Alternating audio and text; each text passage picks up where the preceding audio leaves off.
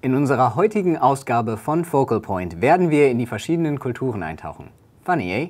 That was German, and today on our 6th episode of Focal Point, we are going to dive into the topic of culture. We will touch on the topics of memes, international cooking at CCP, and Congolese culture. Stay with us.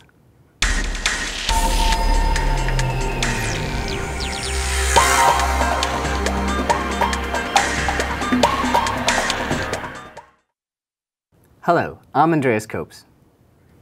Y hola, soy María Dolores. Bienvenidos to Focal Point, the magazine show about the Community College of Philadelphia on CCPTV, the 3-time Emmy-nominated educational channel of Community College of Philadelphia. That was the Spanish, Andreas. Bueno. I don't know about you, Andreas, but every time I see memes on social media, they never fail to make me laugh. Yeah, I just saw this really funny one last night that I can't stop thinking about, and it's from Modern Family, where Gloria says, "He scared the baby Jesus out of me." That's a good one. Now let's see how meme culture is perceived at CCP. Like the definition of memes. Merriam-Webster defines a meme as an idea, behavior, style. Like, enough with the boring stuff. Let's just bring on the memes, man.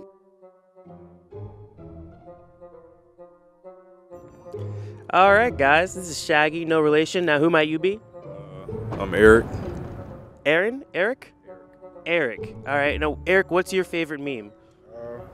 My favorite meme is I don't know his name, but It's a Kermit the Frog meme. yeah, it's a Kermit meme. It's actually a really good one. He asks him, he's like, "Hey, buddy, still fighting with the wife?" And Kermit, who just happens to be a butcher, is not anymore. Complete coincidence. All right, what's your name, man? Jasir. Jasir? Jasir, yes. Jasir. Jasir, what's your favorite meme? It's a Tom meme. It says, "Me drinks 2 yogurt samples from the samples tray." And it says, "Woman working in a sperm donation clinic." It's just Tom just looking at it. When you suddenly remember that you have a kid. Oh no.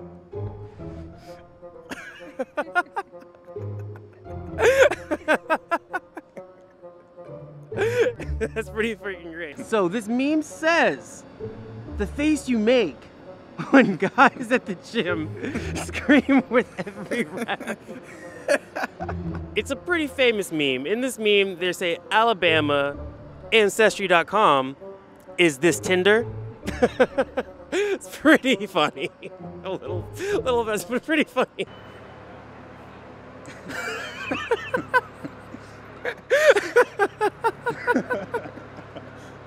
Oh, that's great. So we got a Scooby meme. Look here, gang. The book says to look at a person who needs to go to bed.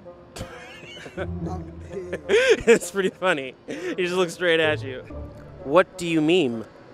How do you meme? What is a meme? To be continued. Okay, so this one is that's Dan O'Neill. Shouts out to Dan O'Neill. Dresses up like a ninja, goes to Dan CCP. O'Neill, CCP veteran. Yeah. All right. Do you wear Crocs in defense or attack mode? That's actually so freaking spicy. I do. It's from RuPaul's Drag Race, and it Okay, says, I love that show. I can't wait to see how this turns out, and it looks like this. All right, it's a spicy meme ball right there. It's a spicy meme ball. Parents leave me and my sibling in the car. Me and my sibling.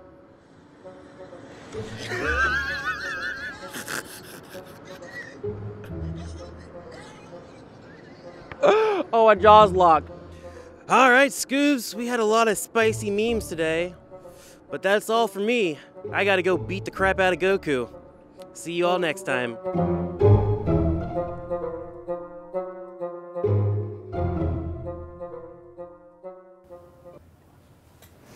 That was funny, Andreas. I didn't know that was your favorite meme. Yeah, I love it. I really like it. And all this laughing from memes is shaking up my tummy and is making me a little bit hungry. Andreas told me about it. I could really go for a good authentic meal right about now. Really cool. Well, I lived in Berlin, Germany, and it is very international there. So I'm familiar with a Middle Eastern breakfast and an Indian dinner. let us have a look at the international cuisine here à la collège.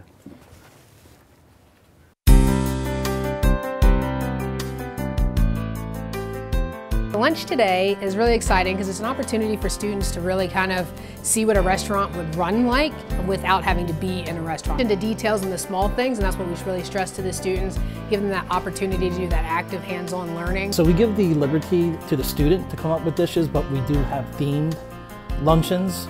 Today's theme is international theme, so we're going to be having a buffet style luncheon. Also stations, so it's going to be live action stations, so the students are going to be preparing the food out in the dining room. Not typical because we usually do that in the kitchen, but what they do is they go out, prepare, customer comes up, prepares the food, and then pretty much serves it right there and then. So we're going to start off with a fruit and cheese display, also a charcuterie and vegetable display. For past hors d'oeuvres, we're going to have tomato soup shooters, truffle deviled eggs, cucumbers with Wursan cheese. And for the stations, the live action stations, we're going to have a pho station, which is, you know, more of an Asian style. We're going to have a salmon and fruit station, which is a typical French dish. And we're going to have a pasta station, so a typical Italian station. And then to round everything off, we'll have a dessert station. It is a flaming donut station. So I'm on the pho station, so I was prepping the broth. I made the cream and tomato soup for the shooters, for the hors d'oeuvres, and I was making the beef that goes in the pho, some noodles. I'm in charge of the pasta station, so we're doing penne noodles with sliced mushrooms, some cream sauce, tomato sauce doctored. I just put some salt, onion powder, and garlic powder in it, and with some shrimp. I made a basic chimichurri sauce with, you know, red chili flakes and everything. That was basically Americanized compared to how it's supposed to be. Also made the chorizo sausages today. I prepped churro donuts, and I'm also currently working on the steaks that go inside the pho. See, my husband's from Nigeria, so it kind of helped me learn some of the foods he's used to cooking at home and everything else, because I didn't know any type of cuisine to be like, hey hon, here we go. So it helped me a lot.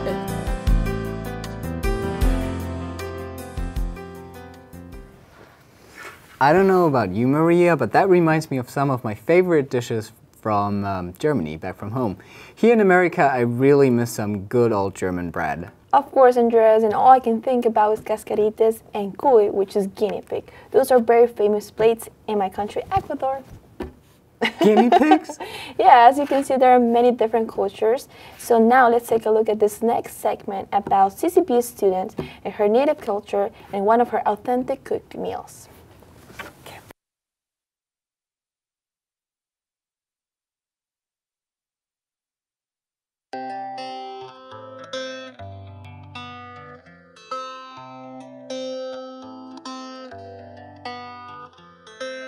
If I were to describe the Congolese culture in one sentence, I would say it is very unique and special, yet difficult. In Congo itself, we have over 700 dialects.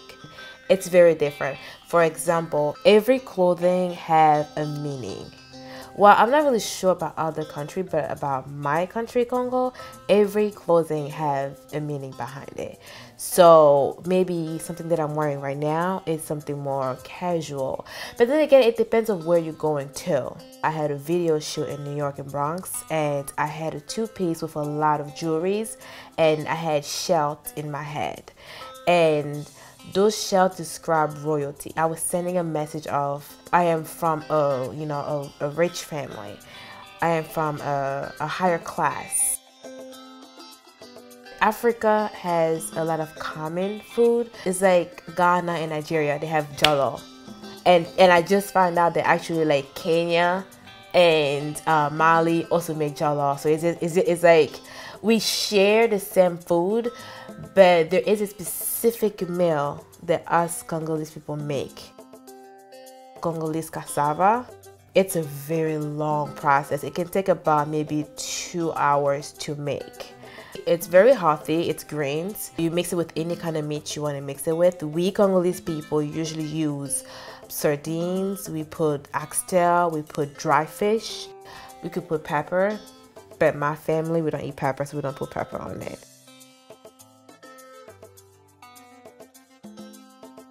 If a man were to marry a woman, well, the first step is to write a letter.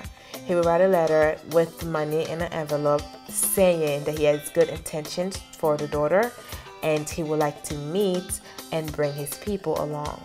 So when the father reads the letter, then he will say, okay, well, I'm available on this specific date. You can come and then we'll meet. Once they meet, he will have to bring in certain stuff, you know, like maybe a few drinks, an envelope, just as a symbol of saying, you know, thank you for allowing me to meet with you. We are really fun people, but don't invite Congolese people to your wedding, because they will come to your wedding, they will spend thousands of dollars on shoes and clothes to make themselves look good and not give you any gift, and they will eat all your food.